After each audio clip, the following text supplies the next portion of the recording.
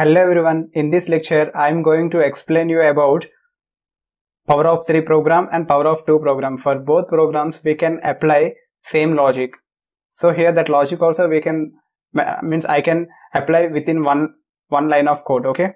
So here they given power of 3, given an integer n, return true if it is a power of 3, otherwise return false. An integer n is a power of 3 if there exists an integer x such that n is equal to 3 power x. So here in this example 1, they given input n equal to 27. So we need to find this input is the power of 3 or not. If it is if it is the power of 3, then the output should be written true, else the output should return false. Here n equal to 0, it is not power of 3, so it is returning false statement. Here in this example 3, 9 is the power of 3, so here the output is also a true.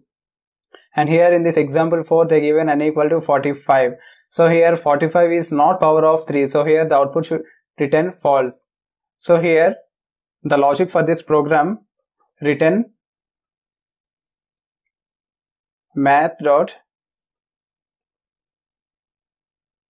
log 10 of n by math dot log 10 of power of 3, right? So here I am mentioning 3 mod 1 is equal to 0. This is the logic for this. Now I will run this program.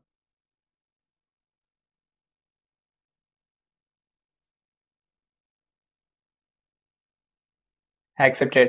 So here the logic behind this is, here in this return statement I am mentioning math.log 10 of n. Here what is the input we are giving, that will be stored over here, and by math.log 10 of 3, here we need to find the power of 3 or not. So here I am mentioning 3, and here it will return 1, and 1 divided by 1, if it is equal to 0, then it will return true statement. If this condition is false, then it will return false statement. So now I will check whether this will be success or not. Yeah, success. Now I will do for power of 4. I think for power of 4 also we can apply same logic.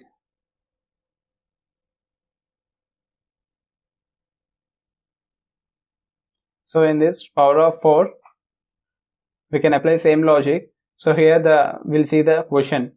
Given an integer n, return true if it is the power of 4, otherwise it should return false. An integer n is a power of 4 if there exists an integer x such that n equal to 4 power x. So here in this example 1, they given input is 16. So here 16 is the power of 4, right? So it will return true statement. N equal to 5. 5 is not the power of 4.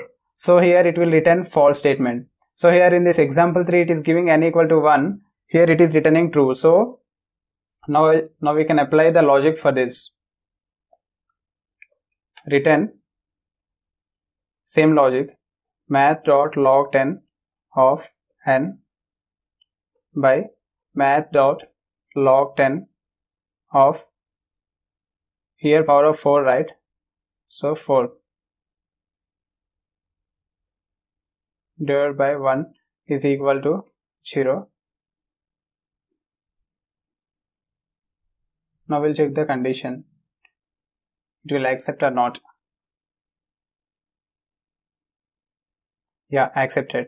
So here if you have any queries, you can mention your doubts in commentary section, and please do like and subscribe for more videos. Thank you.